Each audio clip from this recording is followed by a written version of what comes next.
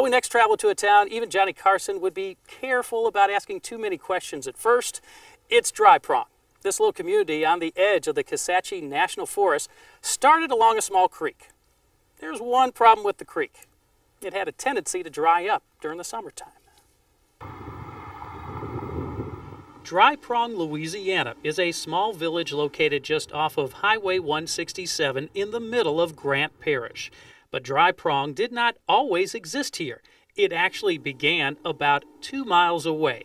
For that bit of history, we head into the forest with longtime resident and former Mayor Glynn Maxwell. So Glynn, this is the original town of Dry Prong. We're standing right in the original. You can't get any more Dry Prong than this, because we're standing right on top of what was the actual mill, grist mill, that was the foundation of this community. How did Dry Prong get its name? Dry Prong got its name when some people came in here, I guess before the turn of the 20th century, and they were looking for a place to actually put a mill. And back in those days, everybody lived on creeks and knew where the creeks were. Well, this little creek here was actually a prong off of Big Creek, and it was called the Dry Prong because in the summertime it wouldn't get completely dry, but it would go down to where it really wasn't usable for people in those days for any kind of industry.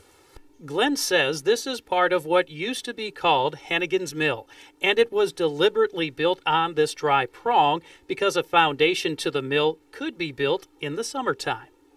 What we're walking over is part of the old mill? Actually, we're walking over the actual foundation of the mill. Really? If we don't fall off of this log here, if I do, I'll fall right in the middle of the mill. But right here where my stick is at, that is an actual timber of the mill. And it's just as solid today as it was the day that it was put in. I'm going to get off this log before I fall off of it. Good luck with that, and now I'll try it my best as well. It's a slippery piece of wood here, Glynn. That it is. How large of a mill are we talking about? Actually, these mills were not that big. You see them in the magazines and old history books and whatnot, and you see these massive structures. But that wasn't the case. There were a lot of mills up here on these little creeks. Every little community pretty much had one of some sort. So as far as its physical size, it wasn't that big. I would imagine a water wheel was probably 10 foot high, something like that. Just up about 20 feet from the creek, the mill maker created a man-made pond to power the water wheel. So what he did, he came in, as you can see, the remnants of the old dam right through here.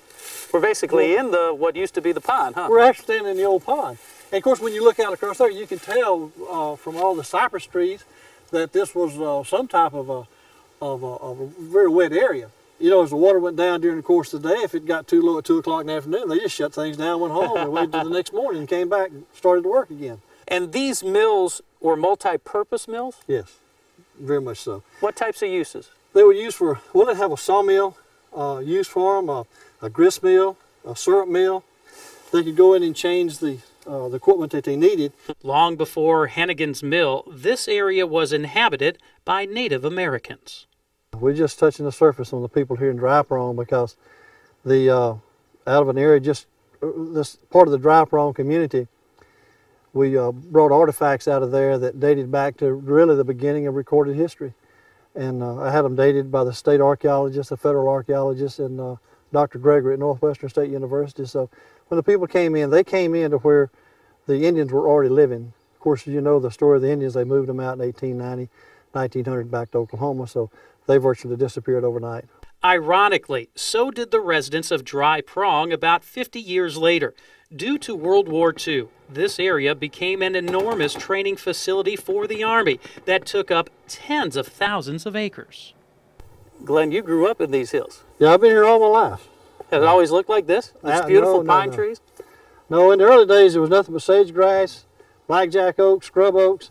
This looked like a World War I bombed out battlefield.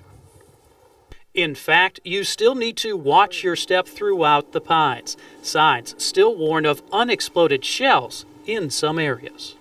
Glynn, inside the Kisatchie National Forest is what? What is this?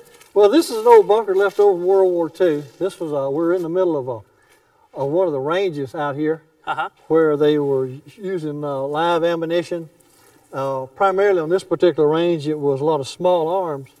And what we have right here is a storage area for a little train that pulled targets around a range up here. That targets stuck up above the range, and the men with the soldiers with the rifles or M1s or machine guns, carbines and whatnot could fire on those targets.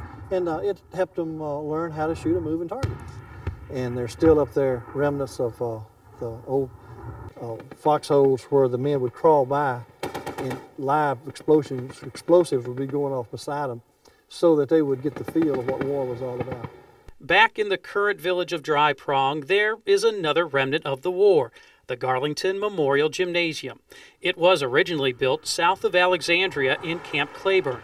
After the war, it was taken down board by board and rebuilt in Dry Prong, some 50 miles away, and served as the town's high school gym.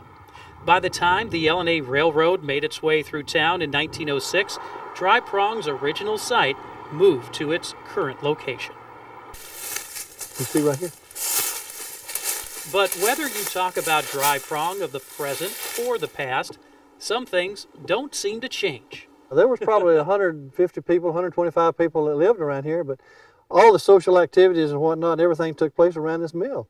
So thanks to the efforts of people like Glynn Maxwell, our time travel guide, folks in this area can appreciate the many lives of Dry Prong.